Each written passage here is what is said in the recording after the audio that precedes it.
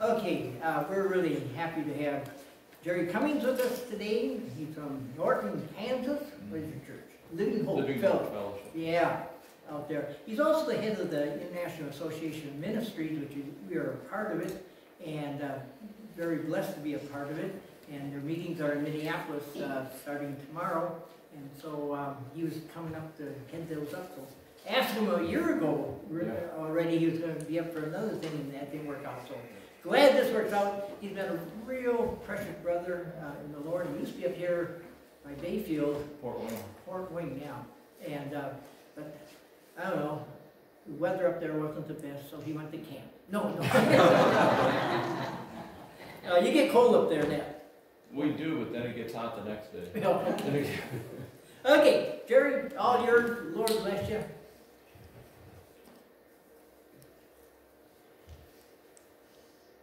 Am I on? I don't know. Go ahead. Okay, I think so. Well, thank you, Pastor Wayne and Karen, for the privilege of sharing the Word of God. It's a privilege to speak the Word of the Lord. It's a privilege to speak the name of... I'm not on? You're not. I'm not on. Okay.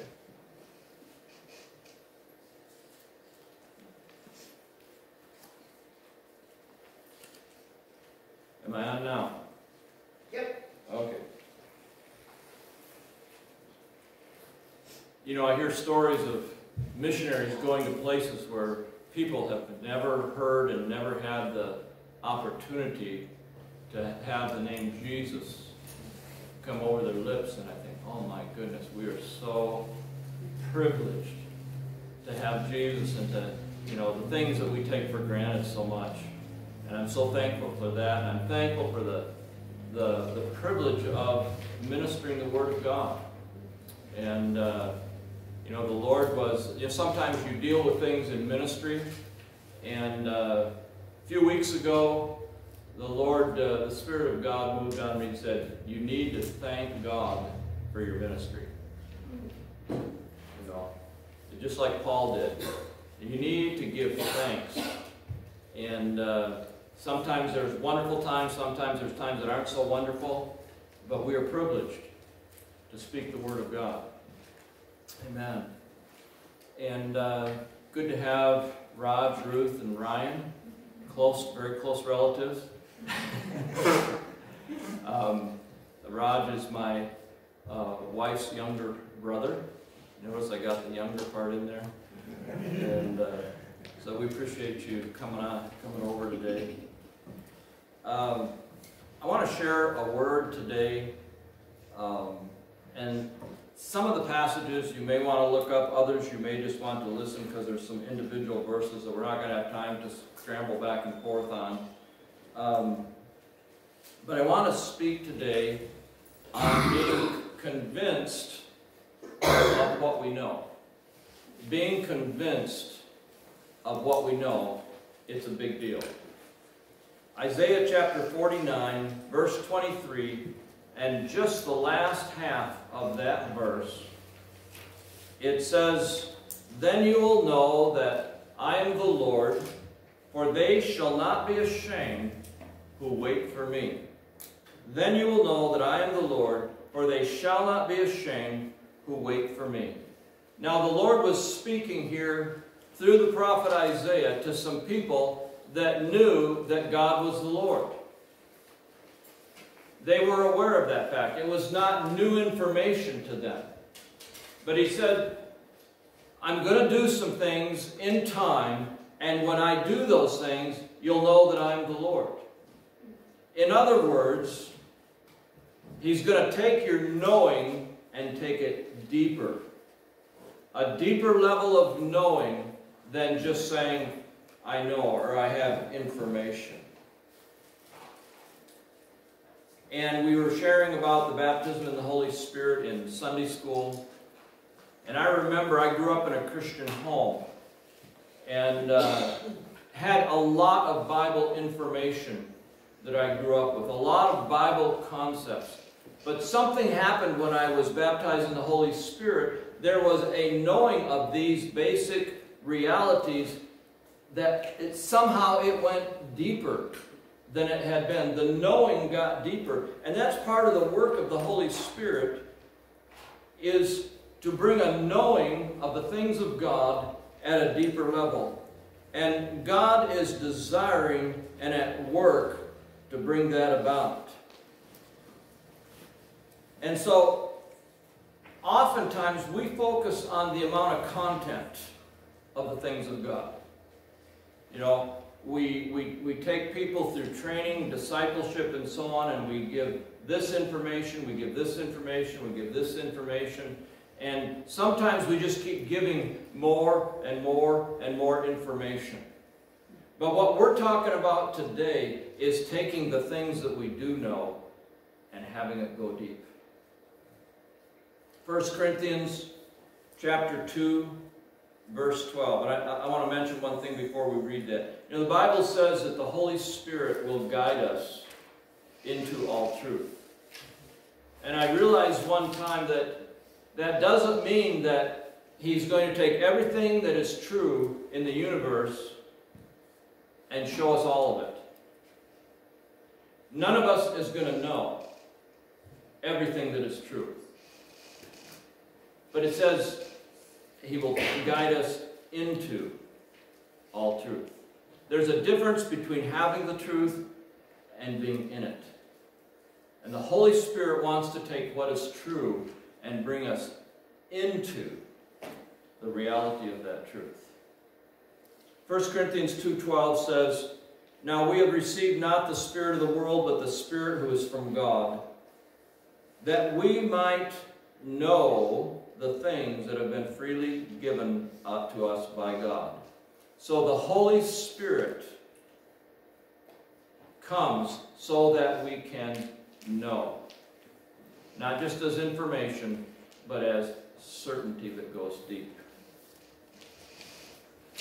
The Bible calls the Holy Spirit our guarantee.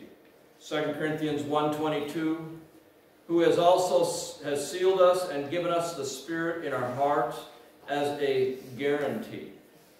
Now He who has prepared us for this very thing is God, who also has given the Spirit as a guarantee."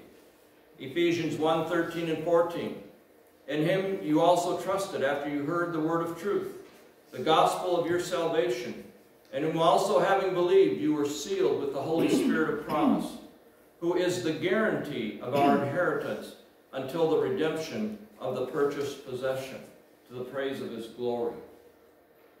So God gives us His Holy Spirit and says, here's my down payment, here's my guarantee. You see?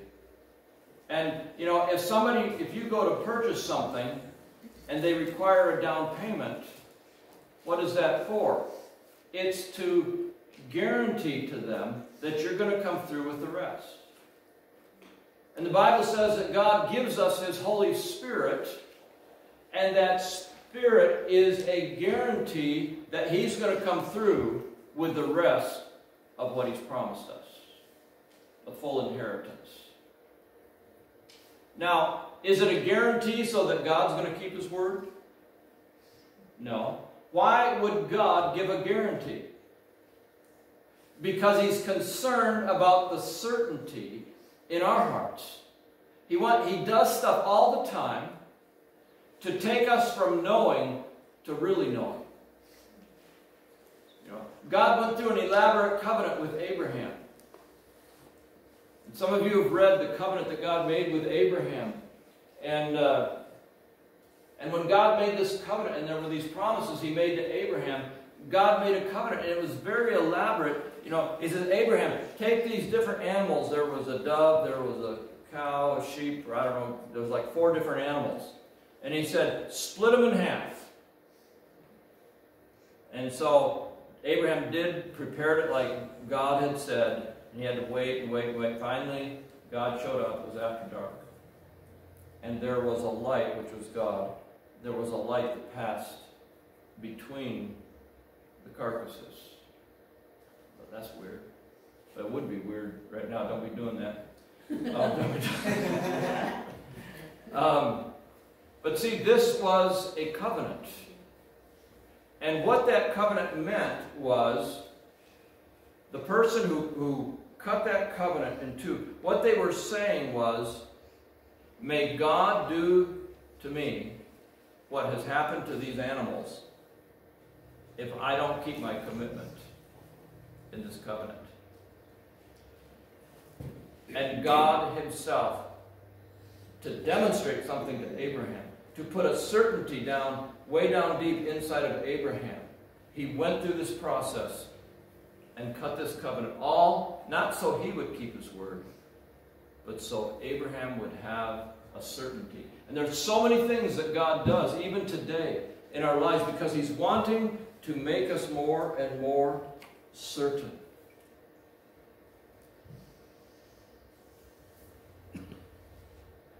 John said, I write these things to you who believe in the name of the Son of God, that you may know that you have eternal life.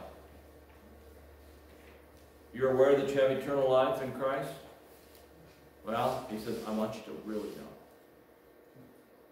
I want you to know that you know that you know. So that's why I'm writing these things, John says.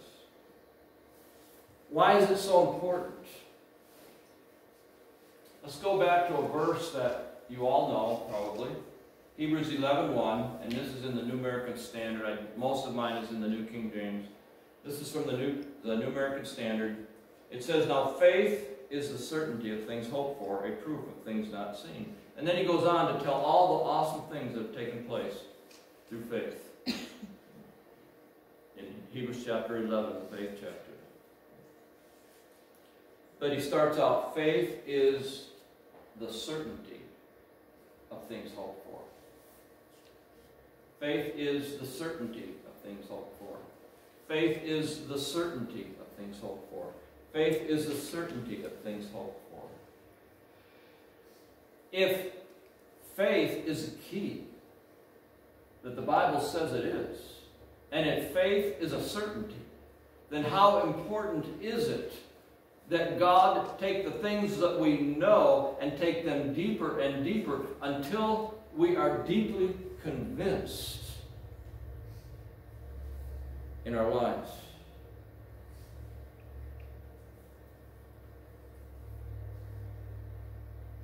There's a power in knowing a few things deeply versus knowing a lot of things to a shallow degree.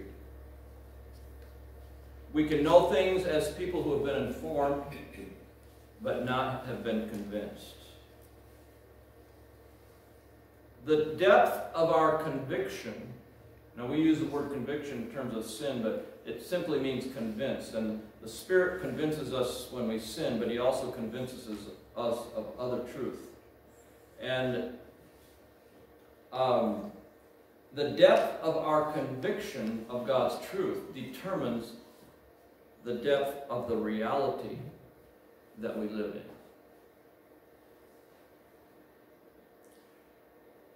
The breadth of knowledge without a depth of knowledge is powerless.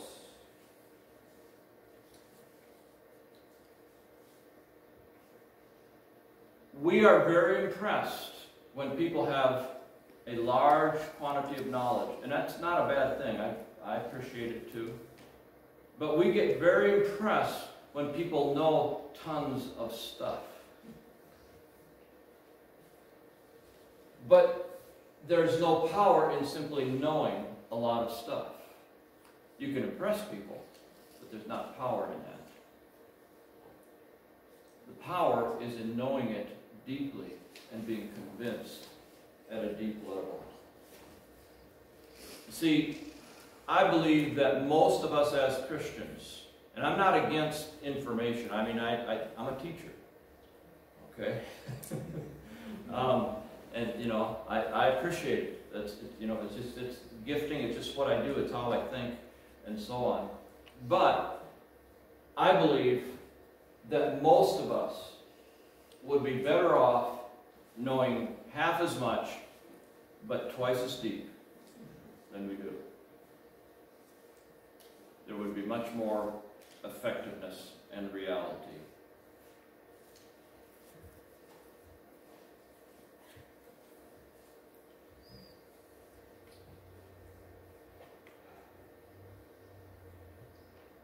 There's a lot of things I could say, but I'm not limited here.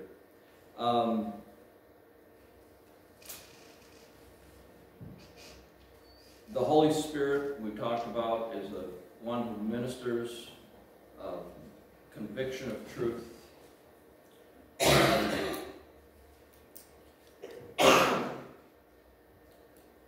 One thing I want to mention is it's important to understand that God reveals himself through his interventions, not through his silence. Now, the reason this is important in this context is because we go through periods in our life where we see the hand of God. And we go through periods of time where we're not seeing a lot. Okay? And the verse that we started with said, "Then you will know that I am the Lord, because they will not be ashamed who wait for me." In other words, you're going to wait a while. And then I'm going to answer. And that answer that has come after waiting is going to convince you at a deeper level. You know, the Bible says in Proverbs, "Hope deferred makes the heart sick, but when the desire comes, it is a tree of life." See? And that's one of the ways that God uses to convince us. He doesn't wait or delay simply to bring doubt, but because he knows the sweetness and the depth of impact that will come when we've waited, we believed, we've waited, we believed, we've waited, and then it comes. He knows that impacts us, and the next, it's like, we know now. We know now. And so God works in this way of sometimes delaying because of the sweetness that comes when the answer comes.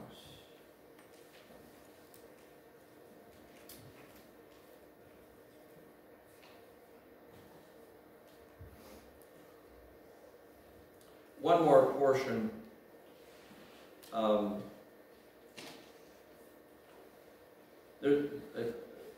We're going to turn to Mark in a moment, the book of Mark. But there is the impact of the Scriptures, of course. There's the spirit of revelation that takes us deeper in our convincing. There's a difference when the spirit of revelation is on something.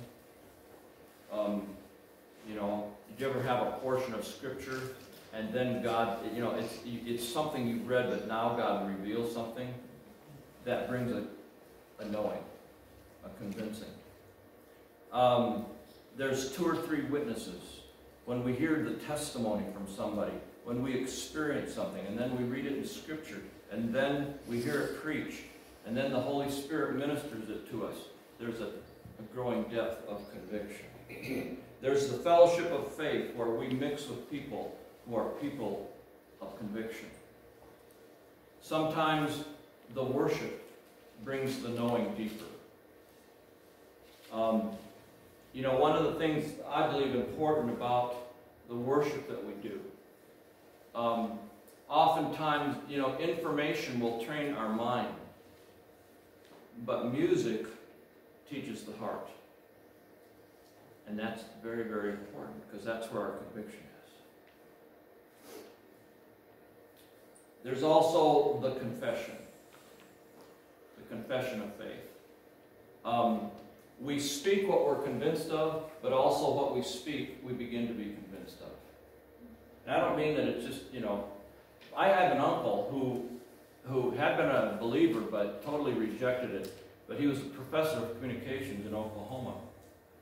And even as an unbeliever, he said, you know, these people in the historical church, you know, when they did all these confessions that people would repeat, he said, you know, they had something. He said, I don't believe what they said, but they had something. He said, people become to believe what they speak. Okay? And it's not that we want to fake stuff, but we also want, if we speak in accordance with the truth, spoken word will begin to convince our hearts. And then when we speak out of a convinced heart, there's power. All right. The last item I want to bring forth here is Mark chapter 8. And this has to do with having a heart that is impressionable. Mark 8, verse 13. He left them, and getting into the boat,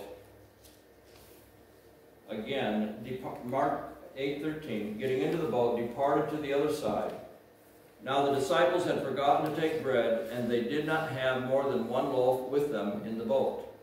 Then he charged them, saying, take heed, beware of the leaven of the Pharisees, and the leaven of Herod. And they reasoned among themselves, saying, it is because we have had no bread. Now, do you know what just had happened? They had just fed 4,000 with a few loaves and fish, and just before that they fed 5,000 with a few loaves and fishes. And Jesus gets in and he starts talking about yeast, and they say, oh, Jesus is not happy because we didn't bring bread. See? And Jesus said, why is not having bread an issue for you guys? Didn't what happened make an impact? Didn't the miracles impact you and your thinking? See, we a lot of times, we see the wonderful works of God, and then we walk away and we say, well, but you never know what God might do. When in reality, God is wanting us to see his miracles and see what he does and say, ah, that's what God will do. And so he says, verse 17, Jesus, being aware of it, said to them, why do you reason because you have not bread? Do you not perceive or understand? Is your heart still hardened? Isn't that interesting? He asked his disciples, these are the good guys, these are the cream of the crop, you know, these are the guys that he's pinning everything on for the spread of the gospel. And they've been living with him, and he says, are your hearts still hardened? See, this wasn't the hardness of heart that Pharaoh had, where Pharaoh was set himself against what God was saying. It wasn't that type of hardness. It wasn't the hardness of rebellion. But the hardness was, he's saying, are your hearts so unable to be impacted? You know, if you, if you push your thumb into a soft piece of clay, what happens? It leaves the impression of your thumb. Okay? You push your thumb in after that clay has been baked into a piece of pottery, you push your thumb, it doesn't leave any impression. And that's what Jesus is saying to the disciples. Are your hearts still unimpacted? You know? Are your hearts still hard? Okay? And Jesus desired that these miracles would have impacted them, and so that they would know from that point on that bread was not an issue. Okay? We can be in the same position as the disciples. We can have hearts that, because of different things, sometimes it's because we've experienced disappointments, and we don't want to be disappointed one more time. And so we resist the impact of what God does, he says. Sometimes we're hardened because we've done things the same way for so many times. It's like the seed that fell on the path. Why was the path hard? The path was hard because they'd walked on it so many times. And so when seed comes, it doesn't go in because it's not in line with, doesn't penetrate. See?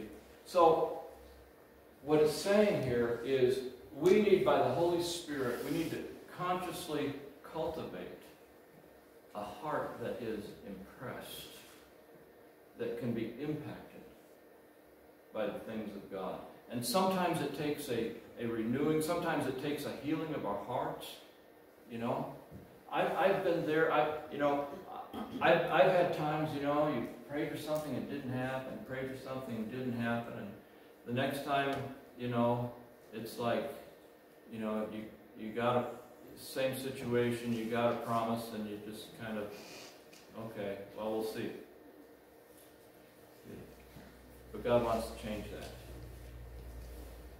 And he wants to give us a tender heart in the sense that we can be, and that's one of the important things of the conviction, being convinced of God, is that our hearts are tender towards the things he says and towards the works that he does. Amen? Amen. Can you think of, see, I'm going to end there, but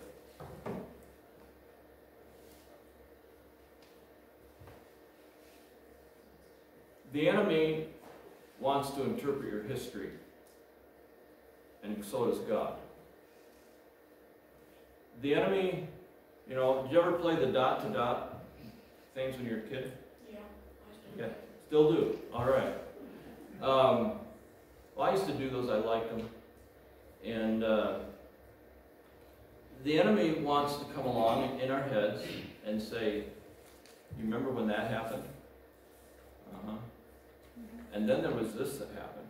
Oh. And then there was this that happened. And he starts connecting the dots from the things of our past and tries to draw a picture of who God is and who you are. But see, God wants to take the testimony of the things he's done. You remember when I did this for you? Do you remember what happened over here with this person? You saw what